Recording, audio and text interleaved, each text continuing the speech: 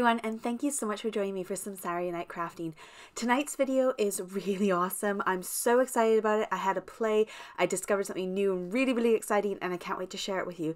Now tonight is all about embossing ink, so we are going to use sticky embossing ink and we are going to create some really awesome Christmas cards. Now this is a video that took me 4 days to film because I couldn't stop putting everything down, and I had so much fun.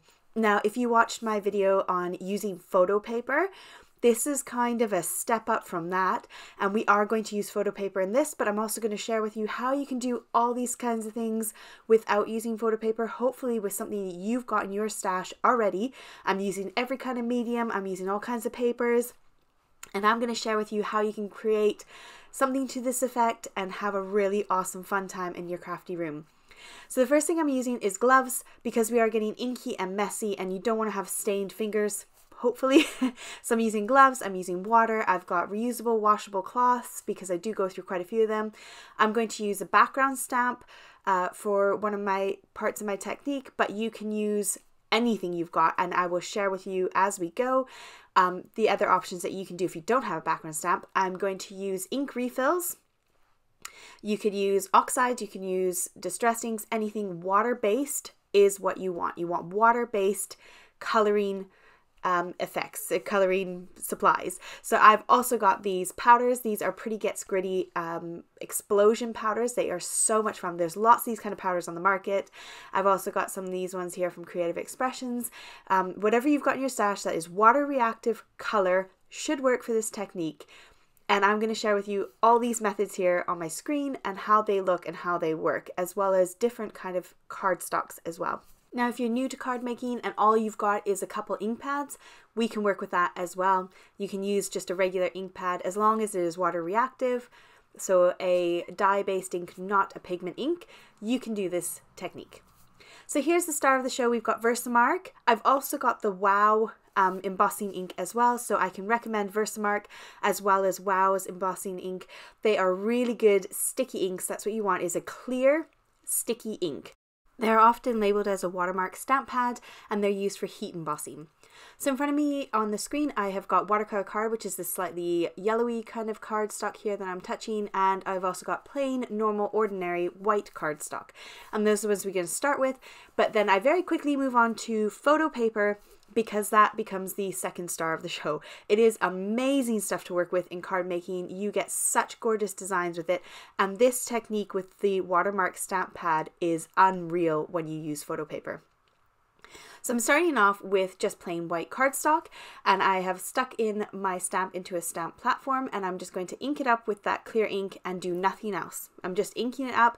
You can stamp once, you can stamp twice. I do stamp twice, but you really only need to stamp once. It does retain that ink nicely.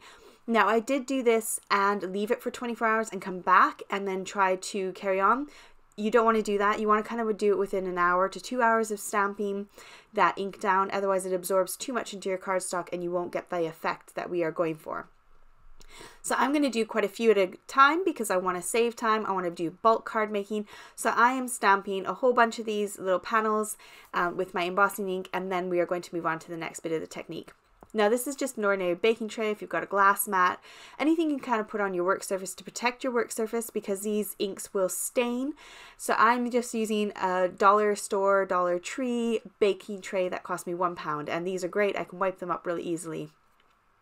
The first product I'm using is the explosion powder from Pretty Gets Gritty, and I am just tapping a little bit of that down. You honestly don't need much at all. Spritzing it with some water and then sticking my cardstock down in it. And now if I've missed any patches, you can go ahead and dab it some more, and you're just sticking it down. Now it looks like a hot mess, doesn't look like much, but when it dries, the wow factor starts to show up, and it's really quite cool. So you can kind of see that pattern there, but I'll show you it when it's dried, and you can really see that pattern pop out of it. And again, I've done nothing. I've just stamped it with VersaMark ink. I've not used embossing powders. I've not used heat. I've not done anything. I've just stamped it with that ink, and now I'm applying it onto my cardstock using water and whatever color medium I've got. So here's the two colors I'm using from Pretty Gets Gritty, Unicorn and Poseidon. They're gorgeous purple and blue. So what you can do as well, whereas when we move on to later down in the video, I do spritz water first to kind of help that powder sit and not kind of float around in the air so much, and then I spritz it again with water to activate it a bit more. So these powders are really good fun. You can mix and mingle with different colors. Obviously you want to avoid making mud color when you're using them, so do think about your color wheel and your colors that you're combining together. But you can mix colors, you can use single colors. They do, when they explode, a lot of these powders have the different kind of color elements showing through. Now I'm doing this where I'm rubbing on some of my re-inker, but later in the video you'll see I'm actually going to fill it into a spray bottle, and that works 1,000 times better. So I just wanted to share with you, if you don't have a spray bottle and you've just got the re-inker, then you can do this, but it does give you a really dark saturation. So if you're going for really dark, really pigmented, this is the way forward. You can get a really gorgeous, vibrant background if you use the re-inkers direct onto your surface. If you want it to be a bit lighter, a bit less in your face, then you can use a spray bottle, add some water, and you can dilute that down, and you'll see that in a minute. Now, because I've got so much ink here, I do about 4 prints. I lift it up each time, and you get this gorgeous effect, and you can see the Watermark stamp pad kind of resisting that ink a little bit, but also absorbing the color. So you're getting that pattern coming through, but you've got all that gorgeous color to it, and it was so easy because all we had to do was just stamp. There was no embossing or anything involved. Now, if all you've got is some ink pads, these ones are from Lisa Horton. They're water reactive ink pads. You can do that as well. I'm just going to smush a bit down onto my surface, spritz it with some water, and again, stick my cardstock down and pick it up. It's not as nice as the sort of free-flowing inks that you can get using powders or the re-inkers, but it is still effective. You still get that pattern showing through. The technique is still there. It's gorgeous. You could have a little play with maybe some daubers or sponges and kind of mix up that color a bit more. Now we're going to bring in the hot shot of the show. We're going to bring in the photo paper. I love working with photo paper, and I'll do a little review at the end of the video where you can see a couple comparisons of the photo papers I've got in my stash and give you an idea of how they kind of work. But they are amazing. Watch this magic happen. So I've got the photo paper. I've done the same thing. I've just inked it up. I did a whole bunch of panels at once, and then I started dipping them into my different elements, or my different mediums, I should say. Sorry, I don't know why I keep calling them elements. But you get this gorgeous look where we've stamped just stays the photo paper white, and all the color kind of goes around it. It's a bit difficult to see while we're going here, but when I start to move into using some of the re-inkers and putting them into a spray bottle, you can really see that magic pop. So here's my first one where it's really saturated, really dark. If you've got too much ink on it, you will find that you might struggle with it drying, but you can always dab it off with a bit of a tissue as well and soak up some of that excess color. Now I did leave all of these overnight to dry, but you only really need to leave them maybe 2 or 3 hours until the paper is fully dry. And that's all you got to do. Now, oxides are really, really good fun with photo paper. If you've watched my original video, and I'll link it down below for you so you can check it out and see all the different techniques I did over there with different mediums. Oxides are really fun because they look like a hot mess, but when you wipe off that oxide layer on the top when it's fully dry, you get such an amazing marble kind of look to it. So it looks really cool. So it kind of looks like this hot mess. You can't really see the pattern, but that's because the oxides have this sort of powdery residue in them, and that is sort of covering it up. So I'll show you how you get rid of that powdery residue and you get the magic pop through. So this one you can see a bit better and a bit clearer. Now I've gone out and got my spray bottles at my cupboard. These are just from Amazon. I just bought like little sort of 10 ml spray bottles ready to do this sort of stuff where I can make my own little sprays. I'm putting about 5 to 7 drops in each bottle, and then I'm just going to squidgy in some water, top it up with water. I'm only making what I'm using because I don't want to leave this and have it go sort of moldy. I'm not using, purified water. I'm just using bog standard water, but I use it all up in this video. I actually made a couple more rounds of it because I had so much fun. Now I'm spraying direct onto the photo paper, but the better method, which you'll see in a minute, is spraying it directly onto the surface below and then dabbing in your paper again. This way you're getting kind of that halo misty look. You've got the effect of the spritzer going on, but what you really want is that nice beautiful saturation. Now if you've not got spray bottles, you could always take a brayer and go direct to your paper, and you could brayer on and you still get that image popping through. So there's just tons of ways you can use this VersaMark ink and have fun. Now this is one of the first ones I made, and how cool is this? This is all dry, it's fully dry. This was with the Pretty Get Skirty powders. This was the third impression. So this was the third time I stuck the photo paper in, and it seemed to absorb all of the shimmer just where the VersaMark was, which is really cool. Now here's where I sprayed onto the paper. On the left is regular white cardstock, on the right is the photo paper. You can see the massive difference between that. Again, those are the powders onto cardstock, regular cardstock, and onto watercolor cardstock. So you got the two differences again, regular cardstock here and watercolor cardstock there. And you still get those gorgeous images coming through. But for me, the magic is the photo paper. Now this is where it's a bit damp and a bit wet still. This is left after 24 hours. You can just take a tissue and rub off that excess and it won't affect your picture whatsoever. I do actually come in with water and wipe off the oxides with like a damp cloth, and it doesn't affect the photo paper at all. So you get these gorgeous images, and the photo paper for me is where it is at. I absolutely love working with it. It is such a fun product to work with. You can get it in the charity shops. You can buy it on Amazon. I'll link the one that I buy on Amazon. It is currently sold out in this size, but you can get all different kinds of sizes, so you can make it work. Now all I'm doing here is wiping off this excess powdery residue on the top, but you can still see that it's not fully showing through. It still looks a little bit powdery, and the way to get around that is to just spritz your cloth with a bit of water, get it damp, ever so damp, so not saturated and soaking wet, but you want it damp. And then you can go ahead and use that on top of your photo paper, and you can go ahead and rub off all that extra, not embossing, all the extra oxide powdery residue, and look at the pattern and the design. How beautiful is that? It is absolutely stunning. I really love this. I get so addicted, and I had so much fun. I made probably a good 40 to 60 prints. Now the key to getting the VersaMark off your stamps. So let's say you've done your stamping and you want to clean this up. It is quite sticky and water doesn't really do it. All you need is some isopropyl alcohol or rubbing alcohol. You could use like hand sanitizer that's got alcohol in it, and just spritz some of that on there. I fill mine into a spray bottle, and then you can rub it right off. Easy peasy. Now you don't have a background stamp? Grab your sentiments. If it's Christmas, if it's birthday, whatever theme you're doing, just grab one of those stamp sets and just start layering them down. So I just grabbed a whole bunch of my Christmas stamp sets. I went a little bit mad and had a bit of fun on scrapbook.com and ordered a bunch of new Christmas stamp sets. The Trinity stamps ones are amazing. They are kind of like my go-to stamps for this video. I'll link them all down below, so if you want to check them out, you can. And all I'm doing is creating my own background. So I just stuck a whole bunch of the stamps down. They are actually still on my stamp platform. I'm not peeling them off anytime soon. I want to make some more. And I've got this gorgeous background. I layered Christmas as my focal point right smack in the middle, so that if I wanted to just use that background as is, then I could. Now I'm not going to share with you all the methods of doing the colors again. I'm just going to kind of stick them down, lift them up for you in the video, because it's the exact same as what we've just done at the start of the video, and this video is quite long, so I didn't want to bore you with that. But that's how you can make a background stamp out of whatever you've got in your stash.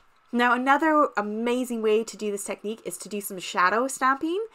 So I am taking my Merry Christmas stamp and I'm laying it right into the middle of the panel, and I'm going slightly to the left. So I'm not aiming for the center of the panel, I'm aiming to go to the left of the panel. And then I'm stamping a whole bunch of these. I did a lot of these ones. Again, I'm going to skip through all of the coloring because I want you to just see this sort of after effect, and it's the exact same as before. So here I am spritzing, instead of spritzing the actual paper, I'm spritzing the background. Now when that's all dry and ready to go, we can do our stamping. So now I'm going to come in, I wanted to share with you, I did some more of that background as well using the spritzing. I had a lot of fun with the spray bottles. Now we're going to come in and do some stamping. So you want a permanent ink for this technique now. You want to make sure you move on to a permanent one so it really sticks onto that photo paper. So I'm using VersaFine Onyx Black. It is a fast drying pigment ink. I've also got VersaFine Clair inks. They are pigment inks as well. So you want to give them a little bit of time to dry, just so that they don't smear or smudge. Now I'm lining up my black stamp now central, and you get this gorgeous white outline. How beautiful is that? So you can do shadow stamping with this technique and create this beautiful kind of almost dimensional layered look. And again, I've done this one in a purple ink to show that you can kind of change up the colors if you want as well. Just make sure you are using a permanent ink pad when you're stamping on top of the photo paper, just to make sure it sticks really nicely. So there's two different versions. Now, if you've gone a bit heavy-handed with the powders and that mica powder is rubbing off a little bit, you can go ahead and set it with some hairspray. You can actually sort of seal it into that photo paper, and it gives this really gorgeous extra glossy look when it's done and dried. But do be careful, because if you stamp on top of this, it then will smear because you've kind of put a protective layer down. So you'll want to sort of heat emboss on top of that, which I don't know how well that will work with the photo paper. And if you stamp before you go and spray it with the hairspray and you're using a pigment ink, it will bleed. So just be aware of that if you're using some powders. So I'm going to move on to creating some cards now. So I've used that stamp set, I've done that sort of beautiful shadow, and then I'm just layering it up with some glitter card, some die cut elements that I've got in my stash, and making some beautiful finished projects. So these are just some ideas for you to give you some inspiration on what you could do. This is just glue and glitter I stuck down, and then this one's layered and made into a slightly bigger card. Now for this one I did use Pretty Gets Gritty Sparkle and Shine Christmas die set. This has quite a few snowflakes in, really gorgeous snowflakes, and the snowflake from that set is what I use on my main design as well. So I had a play. I played with a few different methods. I did all those cards that I just shared with you, and then I came up with this core method. So what I like to do is create a style that I like that's quite easy to bulk make, and then I go ahead and die cut and prep everything, put it on a film and die cut all my die cuts, stamp all my stamps, and then I start assembling an assembly line. So I've got about 15 of these cards created, and they didn't take any time at all once I got that design down and ready. So I'm using this cute little doily oval die, and I've cut another out of my lighter sort of backgrounds. I cut another panel using that, that I'm going to stick down in the middle. And then I've gone and cut one of those snowflakes from the Pretty Gets Gritty snowflake set, and I've done that in the glitter card that kind of matches with my background. I've stuck to sort of color themes, so if it's primarily purple, I've done primarily purple colors, reds, then reds, that sort of thing. I like Christmas cards that are not traditional colors, so I love purples and teals. Those are kind of my Christmas color cards. But obviously if you like the traditional red and green, go with that. I did a few of those as well. To add a little bit more character to my card, I'm using this metallic thread, which I bought in a set from AliExpress. I got like 12 of them, and they've been going for about 6 years now. I love them. They just sit on my desk, and it always gives a little bit of an extra oomph behind my sentiment when I put it down on my card.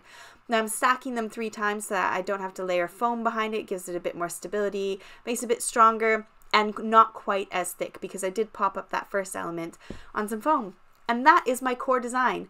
Done and ready, and so all I did was sit down and bosh out a whole bunch of them. So here are my Christmas cards ready to go. I'm probably going to give these ones out to our neighbors on the street, because they are a little bit more dimensional, so I don't have to worry about thinking about whether they'll fit through a standard postage box thing at the post office when I go to post them.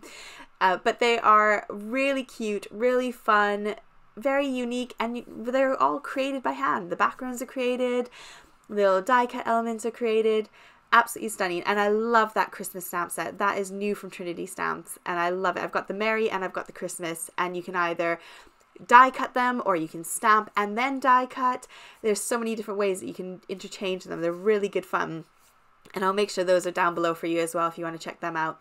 So here's my traditional Christmas colors. I did red and green, and I've got some matching envelopes as well. It really pulls your card together when you've got a little envelope that matches and goes along with it. But we're not going to be done here. So these are my Christmas designs, but I also took it another step further. And that stamp set I shared with you at the very beginning, the background stamp, it's not quite the size of a card base. It's a bit smaller, so I thought it would be perfect for making tags. I've got this tag punch from Craftelier, and I thought it would be absolutely perfect for some cute little tags, and I don't have to use any brain power. I do have a video, which I'll link down below and hopefully in the top right, where I share with you how to make all kinds of tags from all kinds of different things. Really great video if you want to have some tag making ideas. These stamp sets are so cute from scrapbook.com, and they work perfect for tags. So I punched out 2. I punched out a tag out of the photo paper and a tag out of plain cardstock, glued the cardstock to the back of the photo paper so that I could then stamp on the back, because the back of the photo paper is a bit sort of shiny and the ink wouldn't take to it very well. So I put on some cardstock on the back, and then it also made it a bit more substantial and thick like a tag. Now, this is other photo paper that I bought when I ran out of the stuff that I used for this video because I used it all. And I went and bought some more, and it's the same brand, but it's not premium. And I wanted to see what it would be like if it wasn't premium. So it's 240 GSM, not 250, but I found such a massive difference with the photo papers. So the not premium one had a very paper-like back to it. Whereas the premium one is just like when you get photos printed at the shop. It's got that kind of shiny, silky smooth, plasticky backing to it. So I found that the ones that weren't premium did curl, but they did absorb the color just as well as the other photo paper. So it did work just as good. It curled a bit more and wasn't as thick and as substantial. Now here are all my leftover bits. I've got all the ones I did on cardstock and on watercolor card, as well as a bunch of the photo paper ones. And I have yet to turn those into cards. So if you've got any fun ideas, shout them down below. I would love to see what your thoughts are. If you stuck around for the video so far and stay with me this whole time, thank you so much. Please do not forget to like, subscribe, share my video, drop me a comment down below. I'd love to hear your thoughts on my video today. Thank you so much for joining me. I hope you have a fantastic weekend, and I look forward to seeing you next week. Take care. Bye.